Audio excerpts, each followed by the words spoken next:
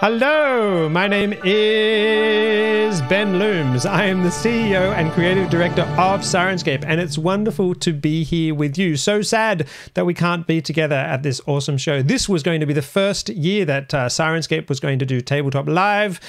I love London. I love the vibrant atmosphere, and yeah, I love getting any excuse to travel over the waves from far away Sydney to be with you and to hang out with people and to chat and nerd out and talk about our characters and all that sort of stuff. We are going to do some really, really cool stuff in this seminar today, talking all about music and sound, the ability of sound to activate emotion. We're going to have a look at Syrinscape itself, and yeah, find out about that. But two things before that. First, just in case you've been living under a rock, what is Syrinscape? Syrinscape is the app that brings beautiful, immersive sound and music to your tabletop games. It's not a 15-minute looped recording, but a whole dynamic machine designed specifically for creating seamless, beautiful environments that are incredibly realistic, crossfade beautifully from one to another, and the whole user interface is designed specifically for game masters to keep the load of bringing the right mood at the right time to an absolute minimum so that you can concentrate on gaming, which is why we came. You'll see some use of Syrinscape later in the show. Yeah, me, I am a singer and a pianist and a cellist and a bad recorder player, and yeah, I studied composition at Sydney University. I grew up tabletop gaming. I received the Red Box probably when I think I was about 11, which was amazing. The incredible art in that that Red Box blew my tiny mind. And yeah, pretty soon I was inventing my own adventures and my own monsters and statting them up and going on adventures with my friends. Back when I played, back then in my early teens, it was more about kind of just killing the stats and then adding the numbers of gold onto your character sheet. I had a break from Dungeons and Dragons and games like that for a little while in my early 20s while I studied, and then got back into it with a brand new gaming group in my late 20s and have been playing regularly since. It's fantastic and I love it. All the tabletop games. I love the D6 Star Wars in particular. I love Cyberpunk and I love Call of Cthulhu. And I played a lot of Pathfinder, and now I'm playing a lot of 5th edition Dungeons and Dragons. So yay! Thank you, role-playing games. You bring me much joy and awesomeness. Awesome. Right, the genesis of Syrinscape. I was playing those games when I returned to gaming. It did seem strange to me as a composer and a musician and just a general lover of music that we were playing in silence. You know, you go to the movies and there's a movie soundtrack. You watch television shows and there's a music soundtrack. All that power of music, which we're going to talk about soon, and how it works, it really adds to that experience and immerses the players. So it did seem strange. So I started making little recordings on CD, in fact, loop tracks about 15 minutes long on CD. You'd hit the right track number and then hit repeat. And yeah, it was really excellent. It made a huge difference to the table, but it kind of has its inherent, bump my mic, has its sort of inherent problems. The repetition, the fact that the same sounds can come round and round and round, the lack of sort of customizability. You can't, just add some rain in or turn the dogs off or anything like that. And actually the genesis of Syrinscape itself comes back to this one funny moment when I was at the gaming table and the PCs were in the town with lovely town sounds that I'd built, and they were meant to just take the plot hook and run with it and go and rescue the person or whatever they were supposed to. And they'd been there now for like 45 minutes, just negotiating the price and how much they were getting and whether they could get half in advance and then whether they could get some free horses or some healing potions or whatever, on and on and on. Lots of fantastic role-playing and funny interactions with the poor mayor who was trying to just get them on the adventure. And eventually, like the 5th time this recording came around, and there was this one little distinctive pattern in there, which was like 2 dogs woofing and a howl from a distant wolf. I don't know why there was a wolf in town, but anyway, that's what it was. It was like, woof, woof, oh! And the players actually stopped the game and stopped the drama, and all together, along with this sound, which had gone round and round and round, all went, woof, woof, oh! And it kind of like, darn it. So instead of immersing the players in the game, it actually had removed them all, made them 100% aware that they were listening to a recording, and and made a big joke of it, which was sad. So I started making my recordings longer. Obviously on a CD I had almost an hour, or like almost 80 minutes in fact. But then there I am dragging sounds, into random positions and trying to mix them up, taking those two dog sounds and then trying to making a different timing. And it seemed like a lot of work. Whenever you're doing something laborious, there's always an opportunity for a computer to do it for you. So I kind of thought surely a computer could pick up some samples and play them at random intervals, possibly even vary the volume, maybe even apply reverb and things like that. So I grabbed the programming language Python, which is a wonderful programming language. You can get writing really, really quickly. And wrote a dodgy version of what is now Syrinscape. I shared it online as donationware because back in the internet days back then, that's what you did. You can actually go on the Wayback Machine and search for Syrinscape and see our really, really old website, which is super cool. People were, donating to it. And pretty soon, people were asking for an iOS version and for it to be better, which was probably a totally reasonable request. And I didn't really know how to write in what was only Objective-C or something, some weird language, some hybrid of C that iOS had, and I was like, So I was working on a project called What Opera at that time, an amazing project where I was the conductor and musical director, and me and a director, an acting director, and an assistant were going to high schools, and we were writing dramatic works from scratch. We would let the students devise the plot from scratch, write every single word of the script, and then I would help them write music to go along with that. We'd teach the music back to them again, and then along with three other schools, they would perform their works in a professional theatre. Now, that was all being funded by Graham Wood, who's an amazing Australian entrepreneur. He got his big start in tech. So I thought he might have some tech contacts, maybe someone who could program. I started explaining that to him and he was like, whoa, what is this thing? And he's someone who really has a vision for transformative technologies. So I explained what it was, the engagement the audience had already had in Syrinscape. And he was pretty quickly getting me to write business proposals and do audience studies and all this sort of technical stuff. And pretty soon we had an actual business, a proper business with a sort of a budget and all that sort of stuff. We rewrote the whole program in Unity.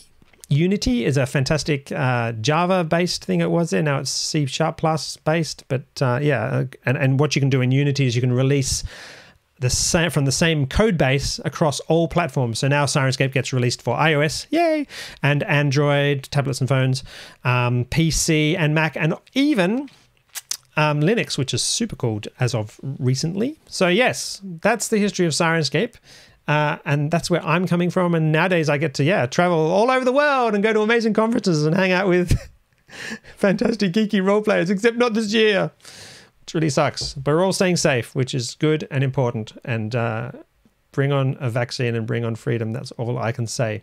Right, so today, what are we doing? Right, why music and sound at the gaming table? What does it do and how does it do it?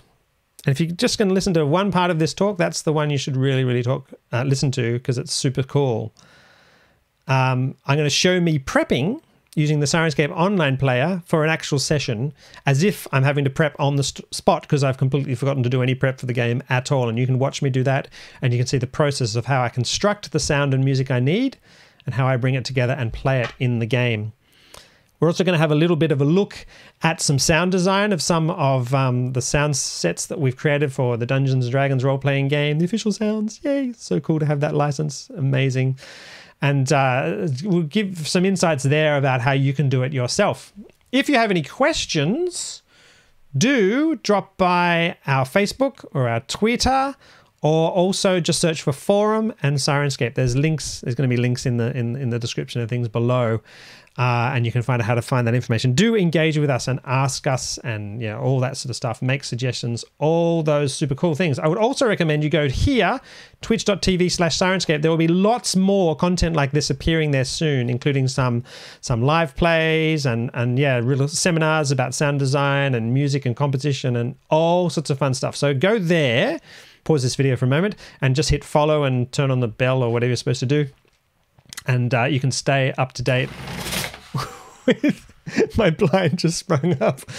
Oh, that's fantastic. My real blind as opposed to my virtual blind. Yes. Don't you like this background? It's the city of Coruscant out my window. I really, really like it. Right, if you have any questions, once you try and start to use Syrinscape, please do not hesitate to grab us at support@syrinscape.com, because we have people on support all the way around the whole clock, by virtue of being an international company with people in London and Sydney and Seattle. And yeah, we can usually respond to your emails super, super fast. So don't be confused or frustrated.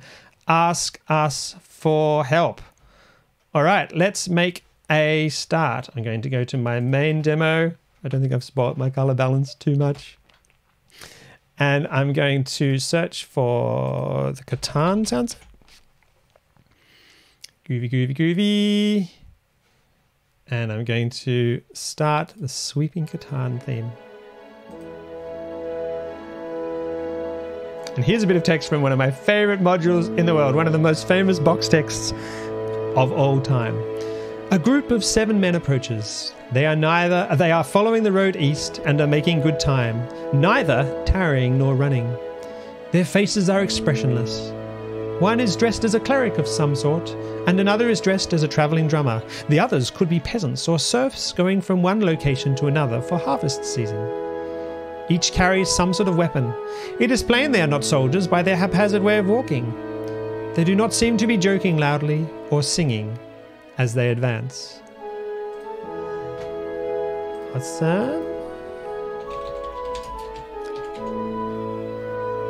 What about this one? Boom. A group of 7 men approaches. They are following the road east and are making good time, neither tarrying nor running. Their faces are expressionless. One is dressed as a cleric of some sort, and another is dressed as a travelling drummer.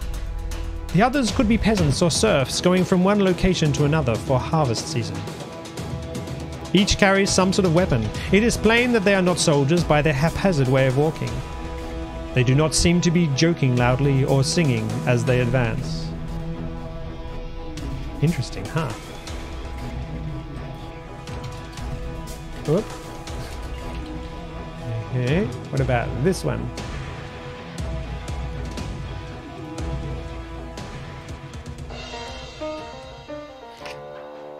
A group of 7 men approaches.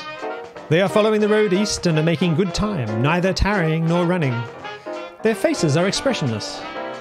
One is dressed as a cleric of some sort, and another is dressed as a travelling drummer. The others could be peasants or serfs going from one location to another for harvest season. Each carries some sort of weapon. It is plain they are not soldiers by their haphazard way of walking. They do not seem to be joking loudly or singing as they advance.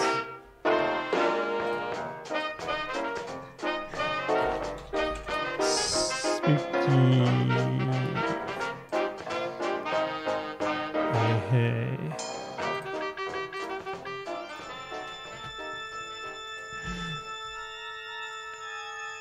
A group of 7 men approaches. They are following the road east and are making good time, neither tarrying nor running. Their faces are expressionless. One is dressed as a cleric of some sort, and another is dressed as a travelling drummer. The others could be peasants or serfs going from one location to another for harvest season. Each carries some sort of weapon. It is plain they are not soldiers by their haphazard way of walking. They do not seem to be joking loudly or singing as they advance. Isn't that amazing?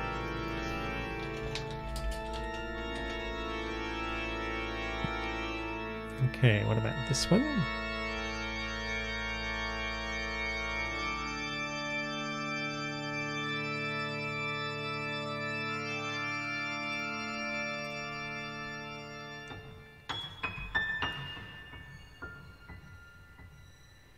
A group of 7 men approaches.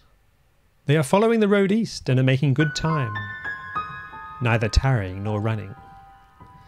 Their faces are expressionless. One is dressed as a cleric of some sort, and another is dressed as a travelling drummer. The others could be peasants or serfs going from one location to another for harvest season. Each carries some sort of weapon. It is plain they are not soldiers by their haphazard way of walking. They do not seem to be joking loudly or singing as they advance.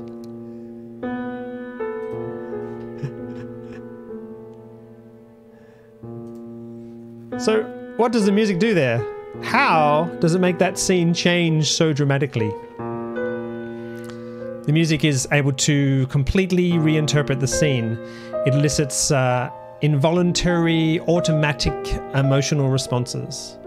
And it does all this, if you weren't thinking about what was actually going on, because I was demonstrating it, subliminally. We don't think, oh, gosh, that drummer just did a cheery rim shot. Those people must be jovial and friendly. And we don't think, a minor ninth. That bodes ill. Music can develop character. It connects emotions and ideas together. Now, Wagner fully developed a concept called the Leitmotif in his own music. He used music to train the listener to respond quickly and automatically to a remarkably short stimulus. He would take a fragment of music and strongly associate it with ideas and emotions. This is from a dictionary. Leitmotif, a recurrent theme throughout a musical or literary composition associated with a particular person, idea, or situation. Okay. I built myself a little sound set called Leitmotif. So what does this do for you?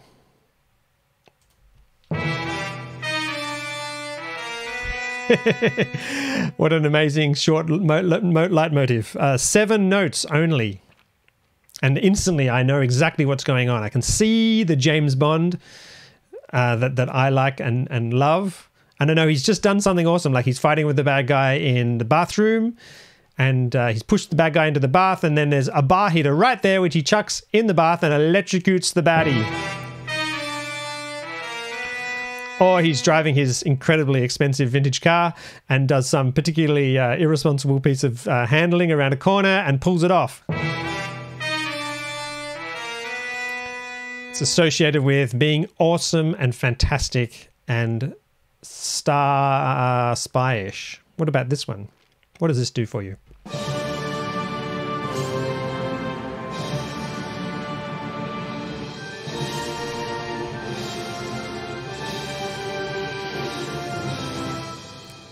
So this leitmotif occurs in its fully fledged form when the Fellowship comes up over the top of the mountain. Of course, walking slightly in slow motion, like my parties always like to walk in slow motion when they're returning to town in victory, or walking out of the dungeon. For this says to me companionship and loyalty and power and strength and love and success and goodness. All those things just packaged in that one tiny little fragment of music. What about this one?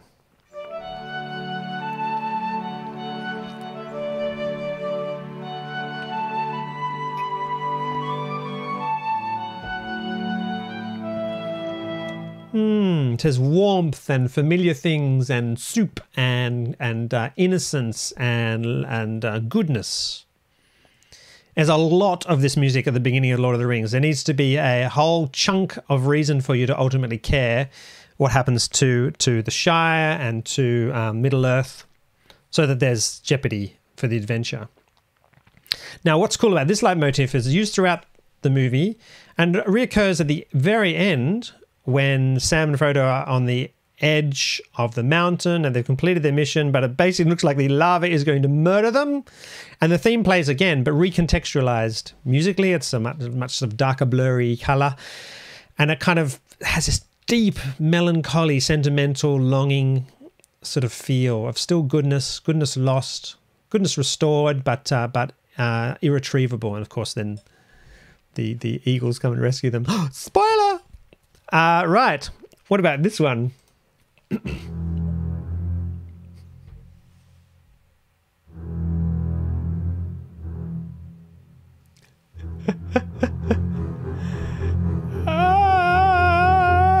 So yeah, so if you're in the water and you hear that theme or think about that theme, it has only one response. You're going to be eaten by a giant shark.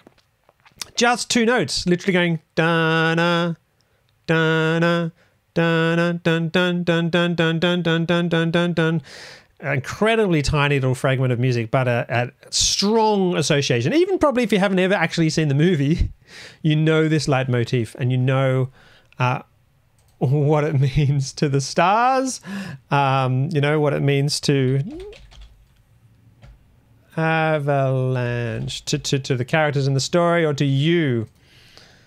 All right. So I would suggest that these leitmotifs create inevitably a involuntary visceral reaction. If you are only using the color of your voice and the descriptive power of your words to paint your scenes, I would argue that you're missing out on a whole wealth of potential, a potential for immersion and emotion, one that's been used in movies and television for years, for decades, even in theatre, in fact. But wait, there's more. Movies don't only use music, do they? Okay. The director of Bride of Frankenstein, James Whale, said, "Lock yourself in a windowless room alone. Turn out the light and put your radio on in such a way that you get only the screams and moans and unearthly noises produced by static. Unless you are a rare exception, you will very hastily switch on the light, fully expecting to see some terrifying intruder in the empty room with you."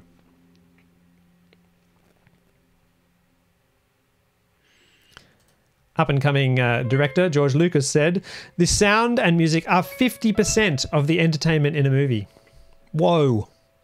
And this is the guy who directed the image and wrote the scripts often himself and had a complete vision. But here he is saying 50% of the entertainment in a movie is the sound and music. Okay. There is more, because he said sound and music, didn't he? So what does he mean by that?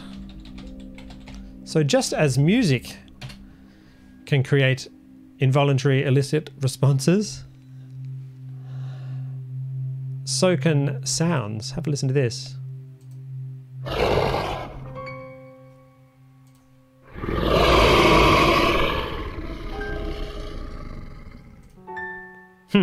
So what does that do?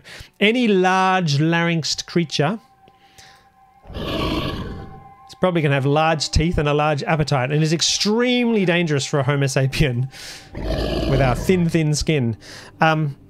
So we have tens of thousands of years of survival adaptation to instantly have a fight or flight reaction to this sound.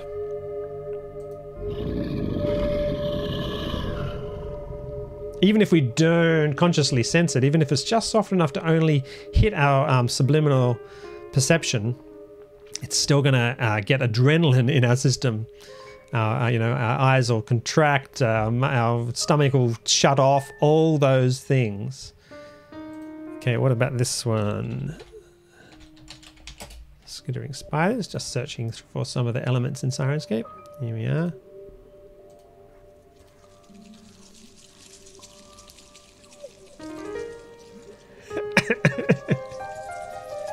This is where, make sure you got headphones on, okay? If you haven't got headphones, go and get them now. Pause the video, put on headphones.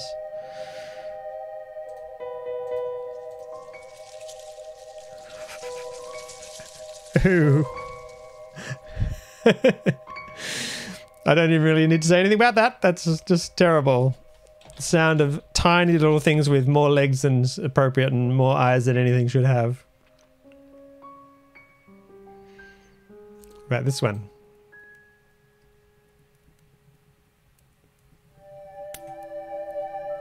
The sound of a warm hearth. Now, this isn't the roaring sound of a bushfire, forest fire, whatever you call it in the Northern Hemisphere, nor like the burn of a blowtorch. This is the particular sound of a happily crackling small fire in a hearth. And for me, it creates a sense of, yeah, warmth and familiarity and safety. What about this one?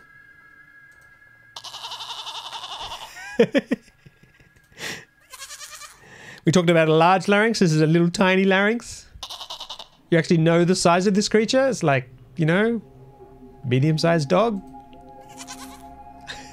Definitely can't be as big as a horse. And it's so cute and vulnerable. And it's not going to hurt us. Apart from chewing us. Yeah.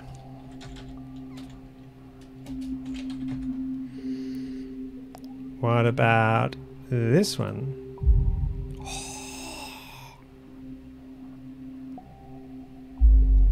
Oh. Now that's something very, very big, possibly a long way away, or some kind of unearthly power or something. If you've seen Jurassic Park, you know what happens to the cup of water when this sound passes through. It vibrates in that distinctive pattern and makes us go, oh, this is the sort of sound that can definitely happen subliminally if players are concentrating on you know, something else of the story or their acting.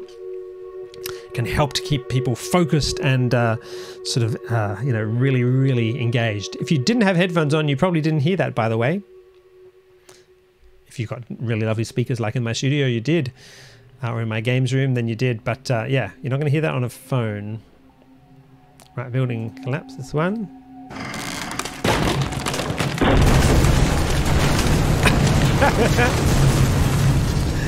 So that's not going to go subliminal. People are definitely going to notice that one. And it paints a whole picture. Cracked wood, catastrophe. If it was, you could combine some screams in there, and you've got a whole lot of story without having to say a word at all. One of the things I really like is this one. Say I get to my turn, I'm going to cast Fireball. I can either just pick up my dice and 6, 7, 10, 12, like that. Or I can just trigger my Fireball spell sound.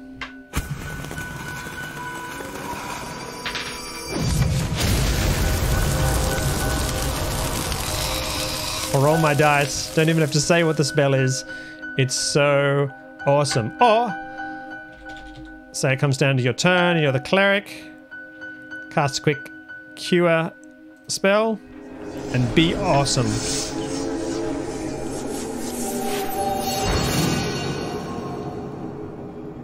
Okay, so that's the power of music and sound at Gaming Table. If I haven't convinced you that it's important and significant, then I didn't try hard enough. How do you do that for yourself? How do you create that immersion for your players in a way that doesn't distract the Dungeon Master from running the game? Extremely important. It's going to be difficult to do those things managing Spotify playlists or YouTube videos, especially when the ads come in. Thank you. And yeah, a tool I've built here for myself mainly, and people seem to like it. And I'm going to show you a quick demo of prepping for a game. Ready for it?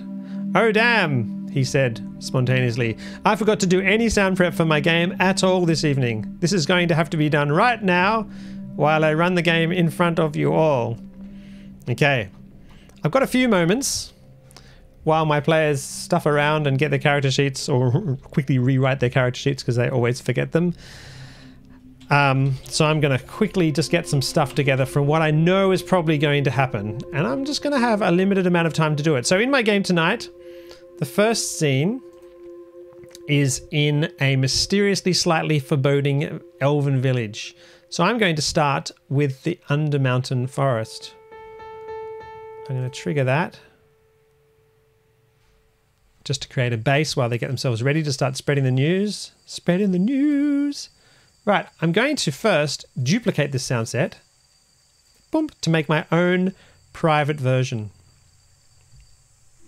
Syrinscape works away. Now I'm actually looking at Undermountain Forest Custom. And I'm going to change that to Friday's Game. So now this is my own sound set that I can edit and make my own, make any changes, and I'm not damaging the content on the Syrinscape server or anything like that. All right. I'm probably going to need some battle music at some point, and I've got a few things in mind. I've been playing Dragon Heist recently, and I happen to have noted the name of the particularly cool music in that, which is because it was very simple. It was D&D battle music. So I'm going to go click. You heard it before when I put it under the text that I was reading at the beginning, the awesome Forest Oracle box text. I've also know that Avernus is supposed to be kind of cool. I haven't actually played that, so I'm going to go into exploring Avernus. And I know they have some metal stuff. Some heavy metal music. Avernus rock music. Okay, that looks appropriate. So I'm going to copy that element, just the music one, to Friday's, there it is, Friday's game. I'm going to go copy. That'll copy that element with its tracks in there so I can trigger it later. I know they're probably going to end up in a swamp at some point if they ever stop negotiating with the, with the elves about free health potions and free horses. Oppressive heat sounds right. I'm just going to take that. I'm going to take that entire mood. Now what a mood does here is it starts a series of elements at a certain volume. The whole sound design is made up of a series of elements. Maybe the sound of crickets, a bit of crackling mud, some cicadas, some bubbles, a bit of a heat haze kind of sound, some frogs every now and then. And that is all made up by a single mood. So I'm going to copy that entire mood. Boom, it's already auto-filled Friday's game from the other entry. And I know they're going to meet some lizard folk. Does Syrinscape even have lizard folk? Let's find out. Okay, maybe they do. It says that there's a mood with the word lizard folk. There it is, lizard folk battle. Okay, I'm going to copy that entire mood too. Copy. Good. Okay, there's some frantic prep. How long did that take? Now we're playing. I've already got my lovely music going. I'm being incredibly descriptive and role-playing my elves who all have 5-syllable names beautifully. I'm going to read this box text because it's another bit of my favourite from Forest Oracle, and who couldn't have more Forest Oracle? The front door is not locked. The sound of gentle breathing comes from inside. When the door is opened, sunlight illuminates the room. A young man sleeps on the bed. The room is furnished with 2 wooden chairs, a table, couch, pantry, bed, chest, and a stack of firewood for the fireplace. Now when I read the text immediately underneath this box text, it points out very clearly the fireplace has no secret compartments. Okay, as a dungeon master I'm going to assume that also lacking secret compartments is the table, the couch, the pantry, the bed, the chest, the stack of firewood, and presumably the young man. But just in case you need to know, the fireplace has no secret compartments. I love that box text so much. Right, eventually they leave and go to the swamp, and there's my oppressive heat mood. You can see that Syrinscape copied in all the elements it requires to make that mood. And they're all playing. It crossfaded beautifully. Thank you, Syrinscape. We split the party, they say. Okay. You split the party? Really? The sorcerer quickly casts a message spell. So I'm going to type message into the search over here. There's the message spell. Sorcerer message. Excellent. In just the time it says what it takes for me to say what's your message, I can type in that message search and trigger it, and he says his message is don't split the party or the DM will hate us. Right, yes, I will hate you. You're attacked by lizard folk. And they immediately attack. Awesome. I'm going to set off my Dungeons & Dragons battle music. That's cool. Oh, I suddenly remember. Bugbears. There were bugbears in this. It's all in my stat block and everything. So I'm going to quickly search for bugbear. I know there's bugbear battle. It's one of the free sound sets that comes. And I'm going to start the battle cries and hoots and hisses and curses. Excellent. So that's all running simultaneously. And I'm going to save that as a new mood. Bugs and Liz. To create that mood so I can go back to that, easily get back to that later. Okay, so that's now become a mood. I've had this in front of me the whole time. Why didn't you tell me? Okay, you just have to imagine what I did. Yeah, fantastic. So that battle goes on for a while. See this mood here? I can get back to that again later whenever I want. Eventually the battle finishes, so I hit oppressive heat. Oh, you've been poisoned, I say sadly as a dungeon master. I search for restoration. I'm going to cast, restoration. The ranger casts restoration. You heard me cast a cure spell before, which is super cool. If you don't find a particular spell, because we haven't made the sound for it, or you can't remember how to type for it, you can't find it, you can actually just type in a level first. Yep, excellent. There we are. We can cast a first level arcane, or a first level divine. Very slightly different, and they go from first level, fourth level, all the way up to epic. This is a lovely fourth one. The 9th level spells are insane. Listen to this.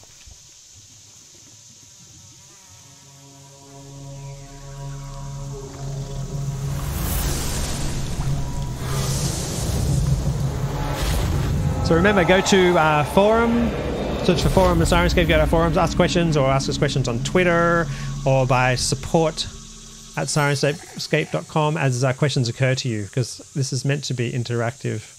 But sadly, we're not together.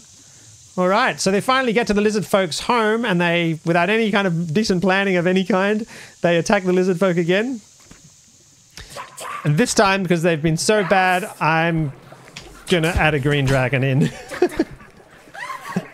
Excellent. So once again, I'm going to just add a green dragon element. And yes, I'll probably want to use the breath weapon, so I'm going to add that in as well. Go down and turn on those green dragon roars. Excellent. Turn it down a touch. Trigger the breath weapon. Excellent. They managed to kill one of the lizard folk. So you need a Wilhelm scream. Every stormtrooper death deserves a Wilhelm scream. One of the players rolls a 1. Set trombone! And eventually they finally achieve victory. So I'm going to change over to the swamp sound and trigger the victory fanfare. Awesome! Awesome, awesome, awesome! There you go. In the past, when I've done this seminar, there have been some questions that have been asked that have stood out in particular. So I'm going to answer a couple of those questions now before we do a final little look at some of Syrinscape's content. Thank you for being with me, and thank you for still being with me now. Can I use Syrinscape in my stream or my podcast or my YouTube? Yes. Go to Syrinscape FAQ or search for that sort of question on our forums, and you'll find all the information you need. Essentially, you can use Syrinscape under Creative Commons attribution. It won't give you copyright stings. And it's all basically exchanged for a shout out to Syrinscape in your stream and some links. We also have affiliate programs and things like that if you want to talk to us about them. Who needs to pay for a remote game is another thing, and how do I pay for it at all? Right, you can download the Syrinscape player for free, the fantasy player. You can also use the Syrinscape online player for free. You don't even have to register to use the fantasy player, the offline version, at all. Just comes with free content built in. You can then register an account and purchase individual sound sets one by one, or the sounds you need for the Ghost of Saltmarsh Adventure or Rime of the Frost Maiden or whatever. And then if you want to run games remotely, you grab a Super Siren subscription, which not only unlocks all of Syrinscape's content, including a huge bunch of community content, but also gains you permanent ownership of every new piece of content that we release during the period of your active subscription. And it also, of course, unlocks the ability to run games. You pay for the subscription and you can do everything you just saw me do. All your players just need a free registered account and they can follow your game and become your minion. And they just run the little online player app. That's what's making the sound on my system. They run that on their system and they hear all the sounds, just like we've been hearing all the sounds today as I trigger them. Cool. How do I get a new feature in Syrinscape? You go to the forums and you complain about it and you ask for it and you suggest it and you get into discussion with us. Pretty much most of the really, really cool features that are in Syrinscape today that weren't in the original version have been the result of community discussion. In fact, the online player at all, the fact that you can run games remotely is a result of community saying, you should do this. I'm so glad we did, considering what happened this year. Excellent. There's some of the questions that have been asked that have been particularly salient. If you have more questions, if you're watching this on YouTube, then type them in the comments and we can reply there, or yeah, even better, come to our forums. Right, just for the last 10 minutes, just a little bit of a look at the anatomy of some sound design. Okay, Baldus goes to sort my salvage operations. Let's look at that one. Salvage operation 2, I think it is. So what we're going to do is we're going to trigger a mood over here on the left, and then I'm going to turn all the elements down and show you each of the elements individually. So let's do that. Let's look at this, say round 14. This is a massive, spoiler, battle with this huge octopus thing that happens near the end of salvage operation in Ghost of Saltmarsh.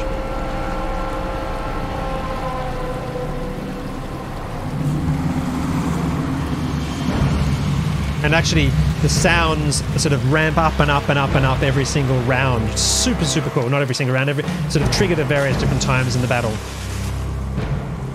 Amazing. So I'm going to turn down all of the elements. And then I'm going to turn them up one by one. And we're going to hear what's in them.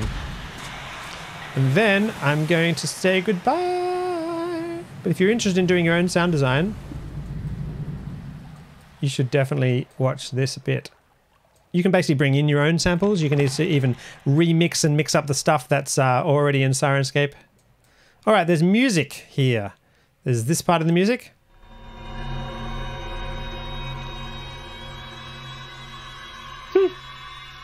Okay, add it onto this part of music. Together they sound like this. That's cool. And there's this part of the music. Added together, they all sound like this.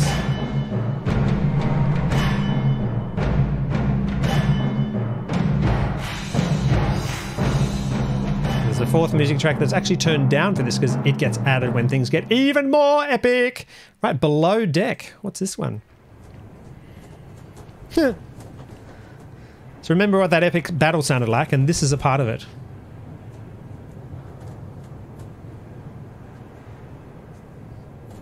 Cool, huh? Okay, what about this?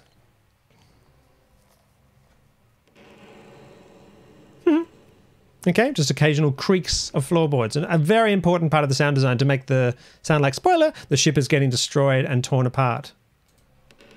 Another element of the same sounds with different timings. Bit more severe sounds. Okay, water in food storage. Okay, so water flowing around. Water on the Emperor, which is the ship. Okay, so that's it swooshing around. So if we add all those together,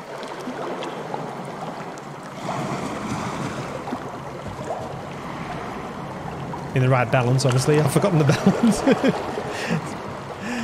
So much balancing. It creates a really realistic water sound. Okay, so what else? Tentacles. That's interesting. Let's hear that. So this one's timing. Waiting. Each time an element plays, it waits a randomized amount of time before it plays. Then it picks a random sample from the list of available samples, puts it in a random direction. Here. Hope you're on with that. Puts it at a random distance, applies the reverb appropriate for the environment, and then plays it and repeats. Tentacles strike. Coming around here eventually.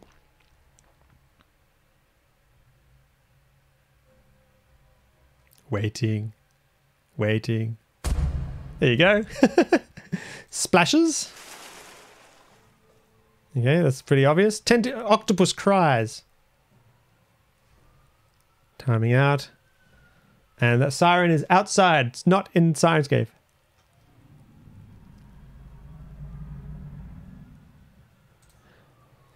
Water through the cracks. Creaking rigging. More splashing sounds. Water breach. Boat being crushed. Spoiler.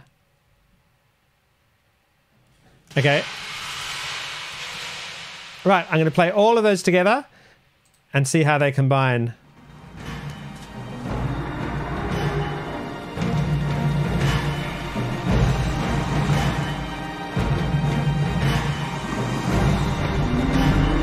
Cool, huh? You can also trigger one-shots, we call them. To go in, whoops, I'll turn the volume up on them. This is the master volume for the whole mix. Each player has their own little volume control themselves to control it for themselves on the system. And then here's the volume for just the one-shots. Ah, it's chaotic and awesome. I keep bumping my microphone. Now, if you have one more thing we'll look at before I say goodbye. Baldur's Gate. Ah!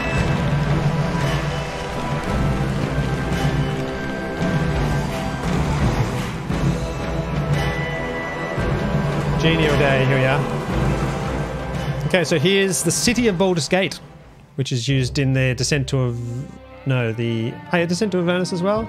I don't remember. I think so, yeah. Yeah, that's where it starts, yeah. Look at all these elements. There's some groovy music to go along to create a bit of a mood. There's multiple channels of just generally people chatting. Hear these two tracks.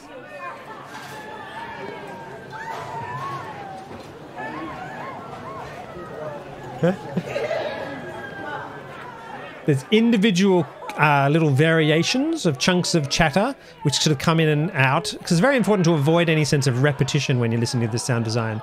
There's bottle chinks. I can make this element play immediately by turning it off and turning it on. Okay, so they play every now and then. Who would have thought? Once again, general hubbub, raucous crowd 1. The raucous crowd recordings are actually recorded by, I think, the Dungeons and Dragons team at Wizards of the Coast. That was a fun day, I tell you what. A gusty wind, which has turned out sheep. Faraway sheep and horses. Remember, sometimes the sheep might be close. The sheep can be anywhere between 10 and 20 meters away. So sometimes they might be louder and sometimes they might be softer. Dogs, cows, horses, bird song, and all that combines to create this lovely, genial day. And there's also, in the Baldur's Gate sound pack, a chilly winter night. A blustery winter day. Every season, night and day. Right! I've gone on for long enough, and I think I have got through most of my list of things. I hope I've given you some interesting insights. I've had fun. Not as much fun as if this seminar was actually live with you there, or I'd be chatting with you at the stand at Tabletop Live. I hope to see you next year. Yes, yes. In England. It's going to be amazing. So everyone stay safe. Stay well. Yeah, jump on the forums, or Facebook or Twitter, or in the comments here.